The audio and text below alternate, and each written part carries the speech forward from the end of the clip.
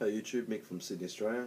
Just want to make another quick video on the subject of fire. So what I'm going to do now, I've shown you the candles I've made. I'm actually going to use one of these candles and actually boil some water with my hobo stove setup. So I'll quickly show you how long it takes to boil up some water.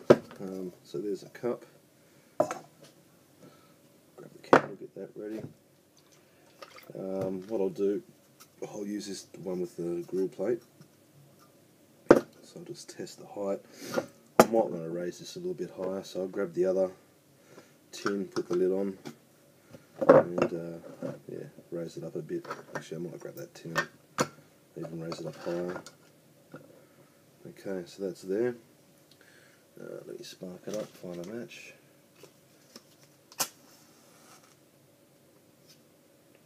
Got the fan blowing here, bloody hell.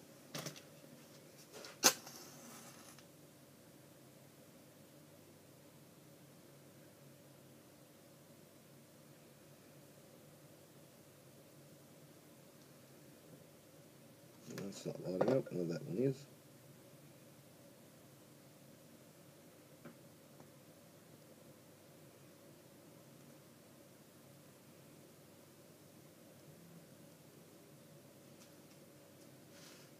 Just let's a little more catch the light.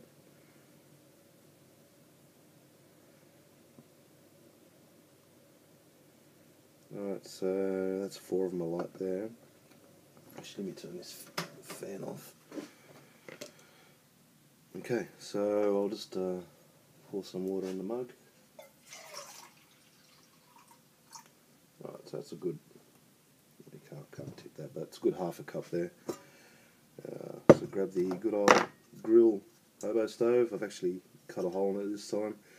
Not sure if you saw the other video. I wasn't able to feed the fire, but so stick that on top there. You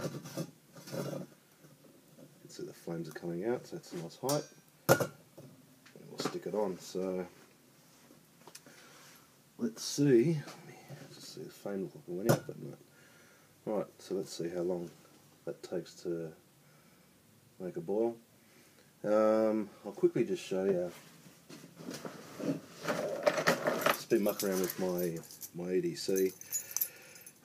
So on my keys, what I've basically done is, you'll seen I carry a file still with me, but I went to Super Cheap Auto the other day and just bought this for $1. So basically what I've done in here is basically just shoved some cotton wool balls in there and just grabbed an old metal saw blade and to enable the striker for this. So I mean, on my keys, everyday carry, I have means to basically make a fire. Part of the EDC, as you all know, is I carry the good old Leatherman Wingman. So, yeah, so little addition.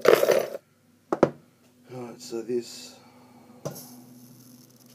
how long's it been now? It's been 3 minutes, 32 seconds.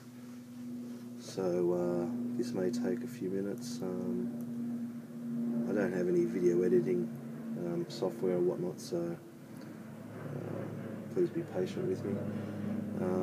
While that's going, I might just quickly show you my new scouting bag. I've basically shown you the day pack bag, the backpack. I basically got rid of that. I was noticing when I had stuff in there, the clips are really digging into my arms under here, especially when I was wearing a singlet. So I've dumped that idea and basically gone with my old World War II gas mask pouch, and you know it's very, very comfortable actually. Yeah, it just sits there. Straps, you know, are thickish, probably about an inch, a little bit more.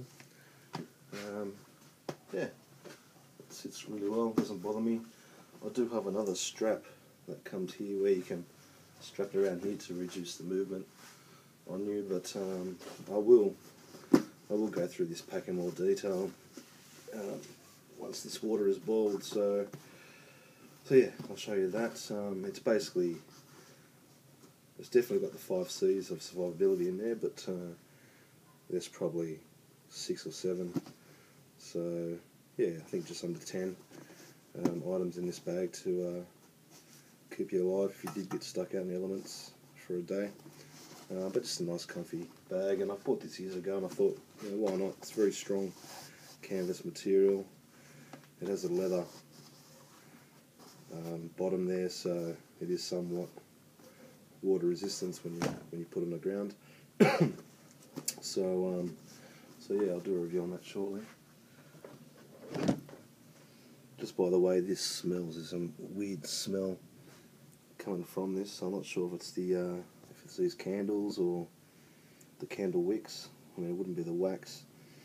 Actually, I know what it is. It's the shoe polish tin. I didn't actually clean all the shoe polish out of it properly, so I actually don't know if that's toxic or not. But yeah, so I'm starting to get some bubbles in the water now. It's not a roaring fire bubble, but there are bubbles forming on the bottom of the cup here. So I've been filming now 6 minutes and 24 seconds.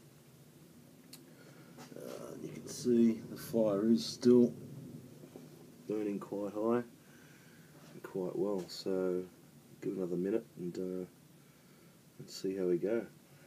So yeah, guys. So just back on the tin here. For the life of me, I've been trying to find Altoid tins. For some reason, I just can't find it in Sydney. Went to the local tobacconist and saw this tin there, and yeah, look, it looks similar to an Altoids tin. It feels strong. I think it's as big as an Altoids tin. Maybe someone in America can tell me what the dimensions of an Altoids tin is. But you know, it fits everything in there. So I'm happy with that. Basically cost me $3.50 to buy this with the mints, and if you can see, they're friggin' expired. So I went to the guy yesterday and I go, look, you know, these mints have expired. So he's basically sold this. Well, I bought another 2, so he sold it to me for $2 each. So you know, I'll probably buy 5 of them for $10 and just sort some little kits out. You know, one for my boy and girl, one for the wife, maybe one for my mate. That's the cotton wool ball soaked in wax that I burnt before, so again, that's reusable. So I'll stick that back in the bag here.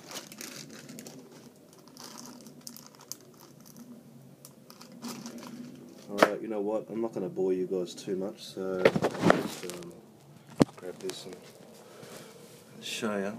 So basically, there are bubbles on the bottom there, so it's going to boil very shortly, so I'm not sure if you guys saw that, but yeah, I'll take this off now. A bit hot. So you can see the flames coming there. So yeah, so I think the idea of